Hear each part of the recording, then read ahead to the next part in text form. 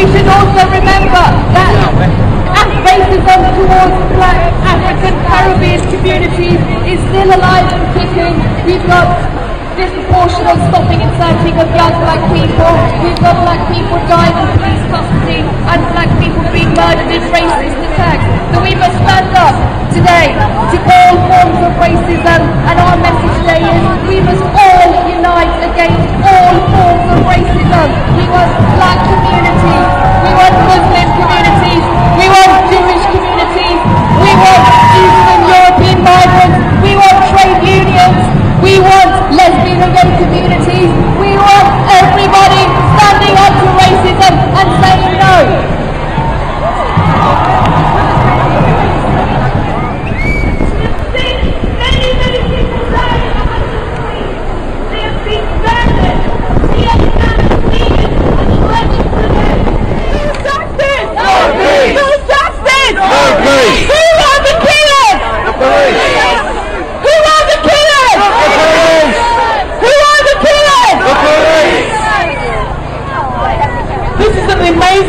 And I thank everybody for coming to this very important demonstration on the issues of racism.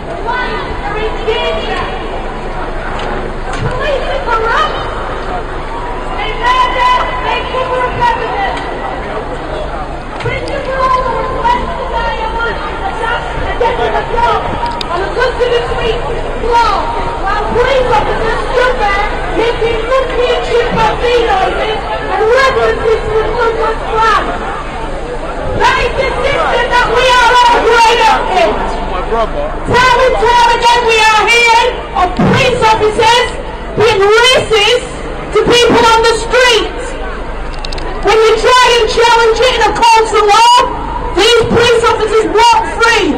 Why? Because the Klan prosecution do not prosecute police officers for racism and the death of ordinary citizens. We've got to stand here, we've got to unite, and we've got to fight! Yes! Because justice belongs to the people! No justice, no peace! Fuck the police! Bringing a united society.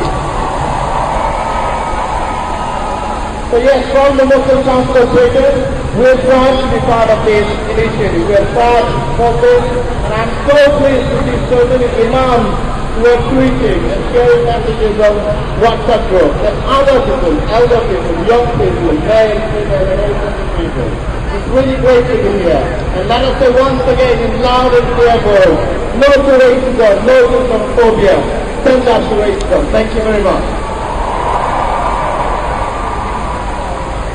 On behalf of the 350,000 members of the National Union of Teachers, and in our ranks we will have immigrants as members, the children of immigrants as members.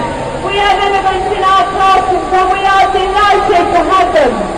And when our members are told they have to teach British values, they say, what are British values?